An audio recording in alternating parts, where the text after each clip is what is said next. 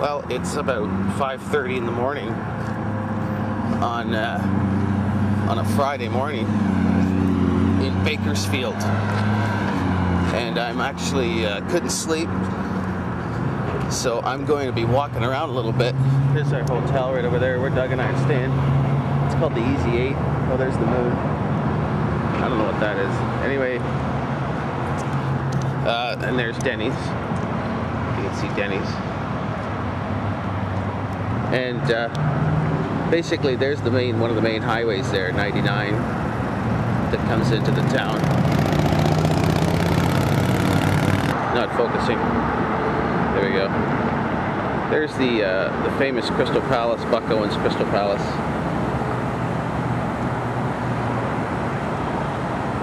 It's a pub. It's like a bar, eat-in, family dining, all that kind of stuff. But I thought the imprints, the cement imprints, were pretty cool. Okay, there's your Bakersfield. I'll get that tree out of the way.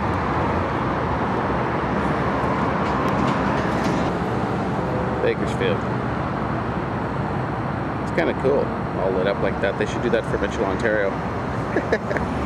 Big pillars. It's kind of neat. Significance, though, I think, is a lot of the country singers came out of here. Dwight Yoakam and Buck Owens.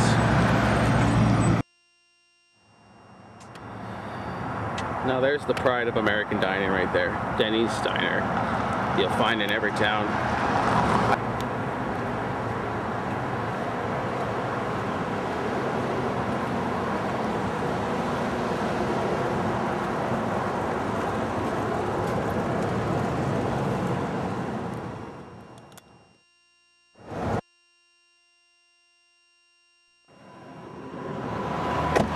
We are in the streets of Bakersfield. Hi.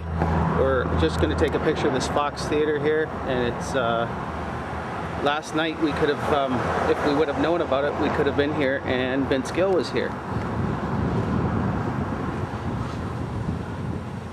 It's the old Fox Theater.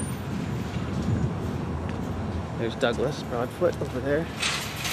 There's Vince Gill was here last night, and we missed it. We're not sure how much. We didn't even know. We didn't even know. Unfortunate. So, and we're just touring around Bakersfield, and we're just kind of talking. Maybe we'll talk to a few people, discuss. Oh, there's the Statue of Liberty over there. I hear that's guy does the signage here.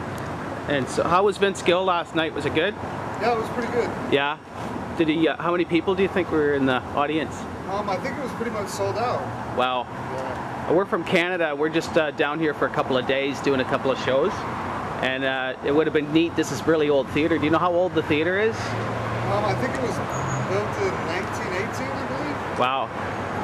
It's always been called the Fox Theater? Yeah. Yeah. Very cool. It reopened about 10 years ago. Okay. Dwight Yoakam's from this area as well? Dwight Yoakam? Yeah. Buck Owens. Buck Owens, okay. Thank you very much. No problem. Okay, so Doug and I are going to take a couple little jaunts around the streets here. Little local flavor. Some local action. On a Friday morning. And one thing we did find that was the, we were startled by how many bail bonds houses. There's actually housing and some business offices that are all bail bonds. It's a big business about bailing people out of jail. I think we've counted, how many? Six of them? Six or seven. Yeah, so that was interesting. Very interesting. There's a lot of people being jailed here. No kidding. So it's just, it's an average, it's kind of an average town, average streets and so forth. Now I was surprised that the guy said, like, I thought Dwight Yoakam was from this area, but actually maybe it's just the fact that he wrote about Bakersfield. So maybe it was a tribute to Buck. A tribute to Buck is right. So bail bonds, Red Barn. Get your bail bonds. There's bail bonds. Another one here, absolute bail bonds. If you don't like those guys, you can always go here because they have 5% rate. 5% rate there, which is pretty good. You can go to Starbucks and then go to the bail bonds and go across the street to the liquor store. Get yourself a big bottle of rye, with a plastic handle. A salt. The bail bonds coming up on the right. Yeah. bail bonds. There's a Buck Owens. That's the Liberty. He's going to the Liberty bail bonds. Yeah. Liquidation. They're having a big sale on bail bonds over here. Got some tax services going on here. There's a big shoe. Look at that shoe. Yeah. Shoe return. Only in America, you say.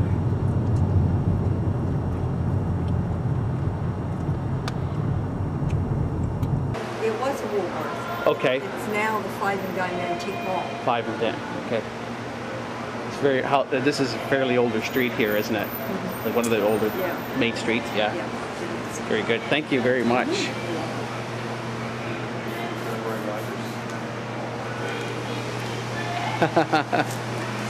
This is unbelievable. This is great. It's like a step back in time, eh? Oh, look at, they've got some Leslie speakers here.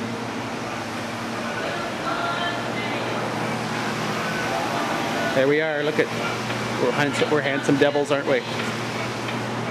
Are these is that a Leslie? Yeah, it is. Look at the old bar there. You can have an experience here. Like, this is old. Everything in here is old. Doug and I are not really sure why we're in here, but it's the old Woolworth. Doug likes antiques. That's the Doug problem. likes antiques. And there's some serious, serious antiques in here. That lady was really nice for letting us bring the camera in too. Okay, we're here with Evelyn at Woolworths in Bakersfield, and how you doing, Evelyn? I'm Les. That's fine. It's nice to meet you, Les. And she was just explaining, we were talking about Buck Owens and the heritage here in Bakersfield, you know, Buck Owens. She's actually met Buck Owens. Well, Bakersfield was Buck's home. He claimed himself to be a Bakersfieldian, and we certainly did claim him. He's a great humanitarian in the first place. He built a heart hospital and gave it to the city of Bakersfield.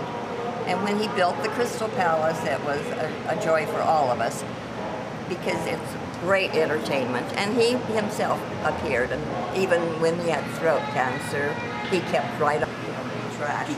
And so he succumbed to throat cancer? He didn't succumb to Oh, other ailments, but okay. he was treated for throat cancer and kept performing in spite of it. Yes, yes. And, Well, he's well loved in Canada because right. He was a hometown boy and liked it that way. Very good. Well, thank you very much for welcome. sharing with us. You're welcome. You fellas have a great time, okay? Thank Thanks. you so much. And I'm out. he's out. There. The Rocky Horror Picture Show, just like old times. All right. Okay, so Doug and I are back on the streets of Bakersfield. We're going to the music store. Going to a music store. Check out some guitars. Happy And Jacks. not buy any. Not gonna buy any stuff. And here we go, around the corner here. Looks like there's another theater over there. That's kind of neat. There's Front Porch Music right there. Doug, this is one of our new friends. Hey man, what's your first name? Joe. It's Joe. Joe's Joe City. Joe City. He's the drum guy in here at Front Porch Music. Sales, music, and service. So we're gonna go in there as soon as his boss gets in here. But Joe doesn't give a flying rat's ass if he starts at 11 or he starts at 12. It sounds good. Yes, sir. Right on, buddy.